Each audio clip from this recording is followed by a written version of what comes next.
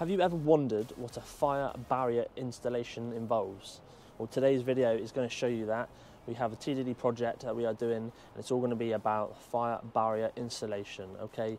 The installation of the fire barrier is a fireboard to protect the penetration of a worst case scenario of fire going up through. So in this case, we are downstairs doing some work, renovations internally and an extension. So we have to double fireboard to create a fire break of an hour. So each board, so you put one single board, it is 30 minutes, double layer, hour break, okay? And that stops any penetration going up through for as long as possible. So any people upstairs can try and, escape as soon as possible. They've got extra time, okay? So don't forget to like and subscribe, guys. Thanks for all your support. This is the plasterboard lift we're using. As you can see, we're double boarding the ceiling. So the existing ceiling is going to have 2 layers of fireboard, which is the pink board you can see up here. And that is to prevent, in case of a fire, it prolongs the fire going up through, so it gives an hour break. That's the reason of 2. If it's 1 layer, it's half an hour, 2 is an hour, okay? But what we're doing here, this plasterboard lift is so much easier because it's quite high in here. You can simply plonk it on, which we'll show you in a minute, jack it up into place, leave it there, screw it up. You can do it on your own, 2 people, and that's it. Nice and easy. But as you can see,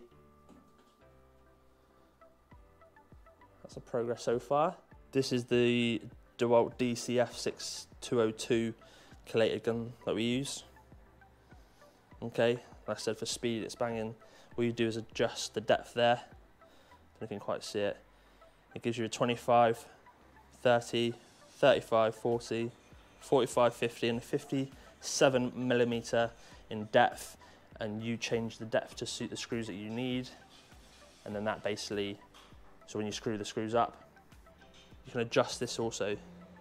See that? To make sure if the head's sticking out too much, you can sink it back. We found roughly in the middle is perfect. These are the plasterboard screws that we're using. So you've got timber stud plasterboard screws. You can get metal stud plasterboard screws as well.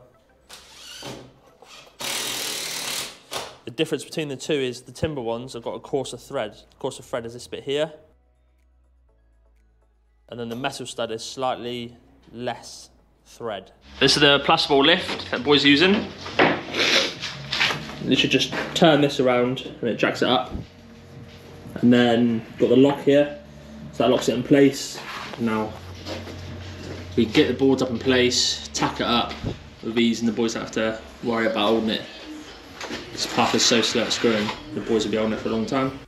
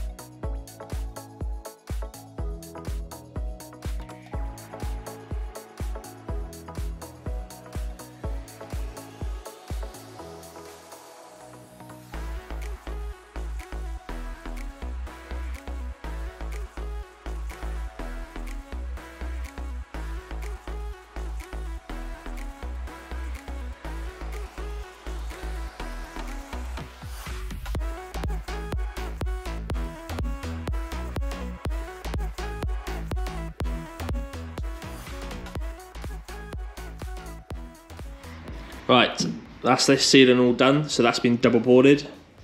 We've double boarded out there as well, and the room at the back, which I'll show you in a second. So all we have left to do for a minute is double board this ceiling. This ceiling out here, we're gonna have 2 layers of fireboard, and then that's gonna be it. And then around the perimeter, we're gonna have a drop down. It's gonna come roughly around that. LED lights coming all the way around. This is the waiting room and reception. This is treatment room 1, and then we got in here. I've got to block up this little way here. This is the fireboard we've done in here. So we box around the steel as well with fireboard. That's all ready to go, and then out there as well. So that's pretty much it now. So with the plasterboard install, all you're going to need is an impact driver with a PH1 bit, which will show you all in a minute. Okay, but we use a collated gun screwdriver because of the speed. So we use a collated screw, for the gun, just for speed, so we can bomb through it all quicker. But if you're a DIY, just an impact driver would be sufficient for that. You can also see in here where Parker has been boxing in the steel. So the steel is inside here, as you can see. So you put timber over it, and then we put in some fire plasterboard over the top of it. Okay, so boxing that in, we're going to do that on all the steels. That again prevents, in case of a fire, keeps the structural integrity within the building for as long as possible. So we've had 2 layers of fireboard on this ceiling already. Again, to prolong the duration, so just in case of emergency. But throughout the whole building, we're having MF ceilings as well. MF ceiling is metal framing, okay? And what we're going to do with that is bring it down about 200mm down, and then all the services, so we've got air conditioning, all the electrical, plumbing, everything that's going to go through the ceilings into the place it needs to go, and that is it then. So Parker's in here just doing the first layer of fireboard on this ceiling, as you can see. He's about to go javelin. Jace!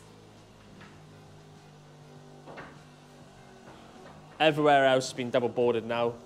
All right. All the other ceilings, just this one now left to do. We are using the plasterboard lift, as you can see.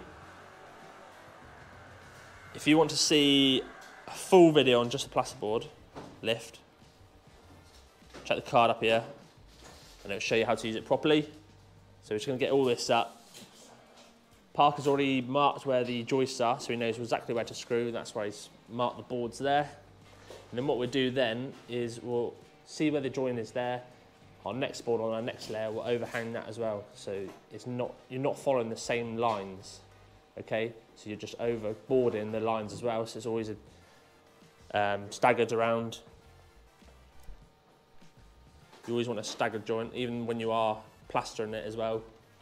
I mean, this ceiling in here we are plastering because we're having a bulkhead going around with LED lights, but all the others aren't. We're having MF ceiling going throughout where the service can go through. But as you can see, the existing ceiling has been scraped, taken off the sharp edges, so it's smoothed out, ready for us to board. Don't go over it without doing that prior, okay? Because it's rough, very rough.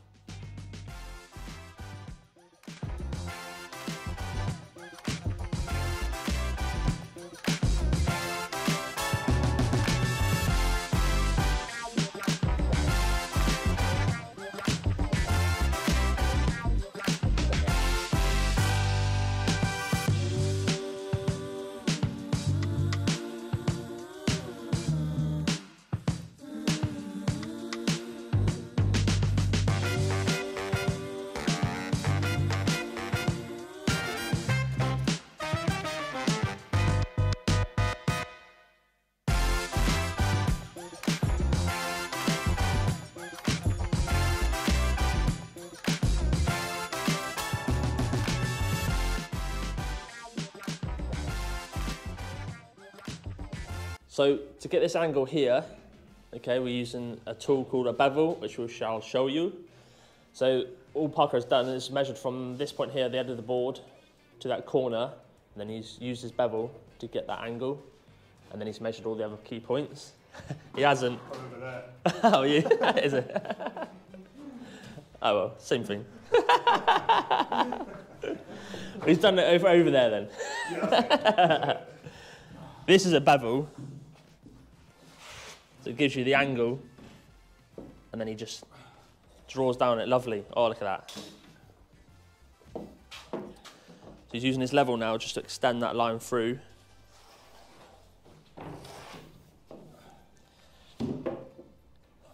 Just out there it is on the floor, mate. He using a handsaw just it cuts a lot nicer because the fireboard is a lot denser than the standard board and stuff.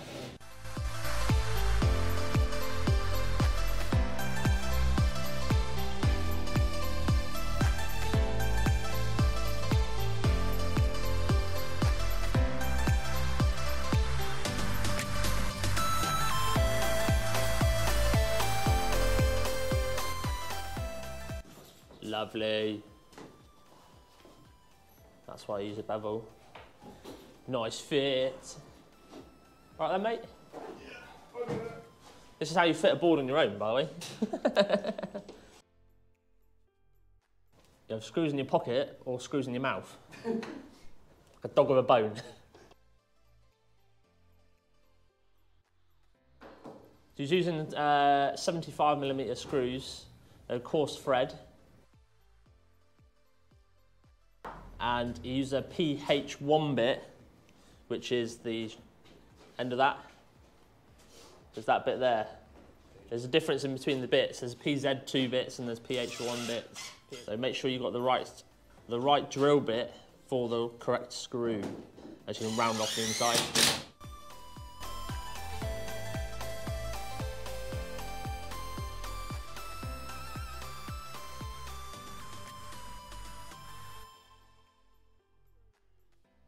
So when you're doing any sort of fire barrier installation or anything like that, you have to ensure there's no break in between. So the fireboard, as I'll show you in a second, goes all the way through. There's no breaks or stops it in between to stop any penetration going up through. So as you can see here, the ceiling, we've done it all before the block work. So the ceiling goes right through into the existing box work here. Same with the steel.